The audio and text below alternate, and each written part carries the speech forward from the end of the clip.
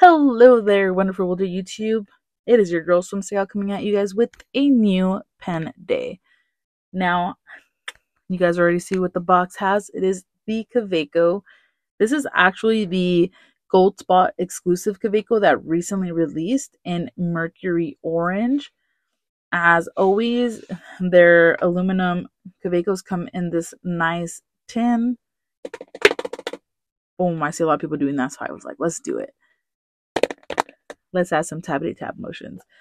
You get, again, the Kaweco cover for the tin itself, and when you open it, what you get a Kaweco sticker, the little manual kind of thing, and the pen itself. What I like about these is that they package it as one pen, but once you open it, you can put two Kawecos and they're going to be secure. So if you want to travel with them, this is a really fun box to keep. And let's open her up. Let's get you guys up close and personal with this pen. Again, this one is a burnt orange color, and I believe it's called Mercury Orange on the website. You're going to get the Kaweco AL Sport Germany here. It's a little hard to see on camera, but it is there. And on the other side, you're going to have the Goldspot logo.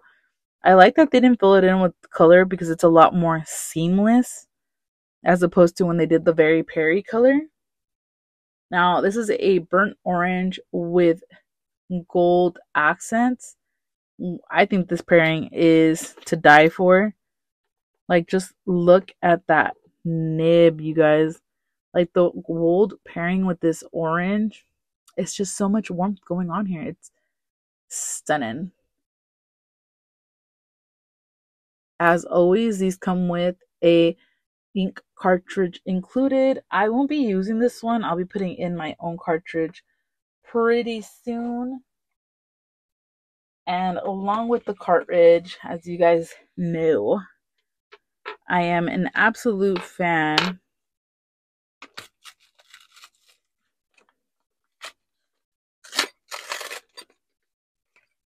of adding the deluxe sport clip, and I usually like to match it with whatever finish the pen it comes with. So if it has a gold nib, I'll put a gold one of these.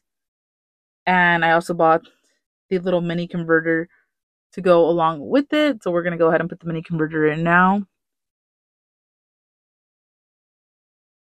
And then easy. What I like so much about these mini converters is that they don't hold a ton of ink, so you go through your ink a little bit faster, so you can change inks out sooner if you're the type of person that likes to wait for the entire ink supply to run out before you swap out the pen or the ink color itself. We're going to go ahead and cap this baby back up. Put the cap back in and add the clip. Now, for all my pens, I usually add the clip right here to where you can still see the Kaweco logo. However, it does cover up the Goldspot pens. If that's something that you don't want it to do, you would just change the placement of this clip, to the other side of the pen. But if you were someone that doesn't want the Goldspot logo to show through, this is a perfect way to cover it up. But like I said, it's very subtle, so it's not like it's gonna make like that big of a splash or difference. And now I get to add this beautiful Kaweco to my pen case. So give me 1 second. And I'm gonna put this one right here next to the ruby color. Little sneak peek of some of the other pens I own. But thank you guys so much for joining me on this video. If you're curious to see what ink I'm going to be inking this beautiful pen up with, please stay tuned for my currently inked video for the month of October. I'll probably be posting that the week before October, maybe. Fingers crossed. I usually do it like the first week of, but today I'm going to try to be a little bit more organized for you guys. Other than that, thank you guys so much for joining me for this new pen day video. Cannot wait to post the next one.